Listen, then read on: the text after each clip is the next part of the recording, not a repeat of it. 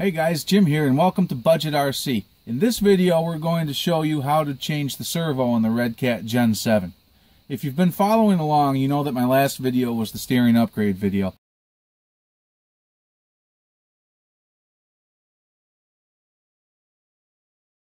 And we made a lot of great improvements on the steering for very little cost.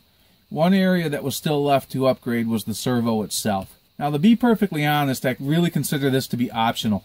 I've had nothing but great luck with the factory servo. I think it's powerful enough. It's a little slow, but it does the job. That said, I know a lot of people have had problems with that servo and haven't had the greatest durability from it. So it's a good idea to have an upgrade in mind so that if you do have any problems, you can have a backup plan. For me, that was the Turnigy MG959v2 servo.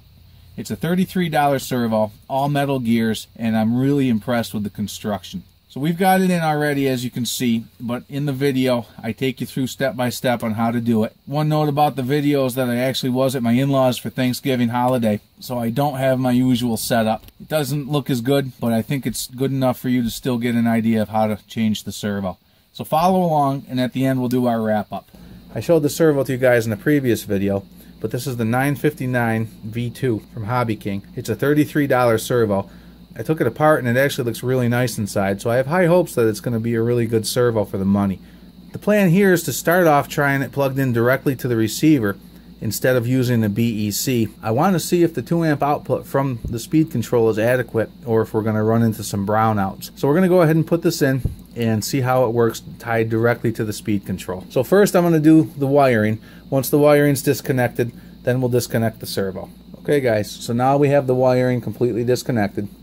So once we do that, it's just a matter of disconnecting the servo horn and then taking these off. Okay, so we're going to go ahead and do that, and then we'll be right back.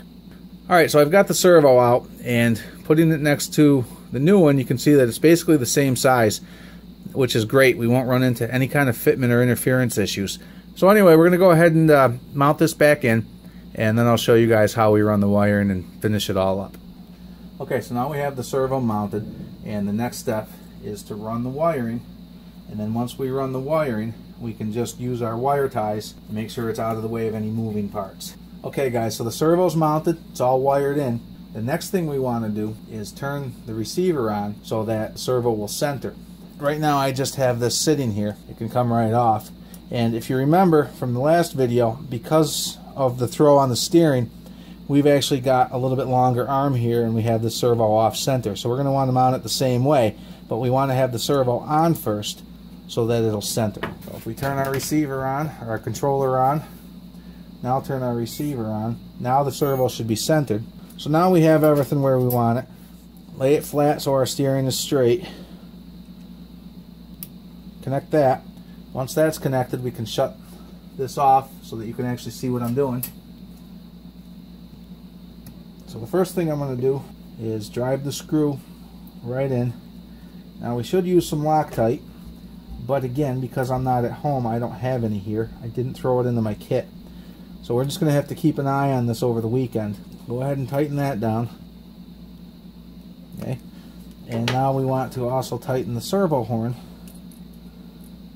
which should also help keep it in place even if that screw does loosen up. Alright, so that's good and tight.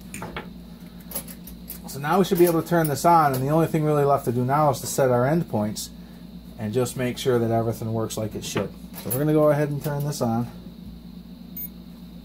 Okay, turn this on, and now we're going to cycle our steering, and it looks like our endpoints are exactly where we want them, and it seems like it's centered pretty well. Not the fastest servo, but it doesn't seem too bad. Let's put some weight on this. The servo seems like it's got a lot of strength. So the only thing left to do now is to try it out on the trails. Okay guys, so now we have the new servo installed. You got to see the process.